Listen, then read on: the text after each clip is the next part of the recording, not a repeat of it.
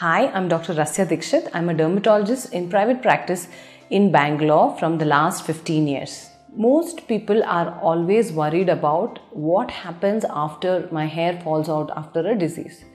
So, common illnesses such as dengue, typhoid, severe viral fevers, chikungunya, or even having a crash diet could make your hair to fall out in clumps, almost like you're going to lose all your hair.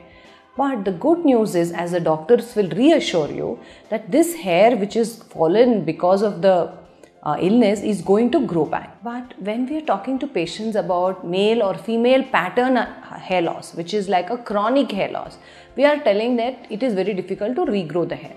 So let us differentiate these two conditions. When the hair loss is acute, it is following an illness, it is following the shedding because of some particular reason, then the hair does grow back.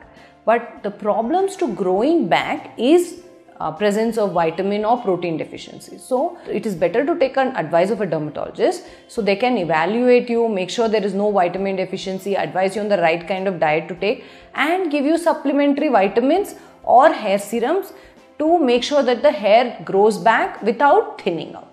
So this is the ideal situation.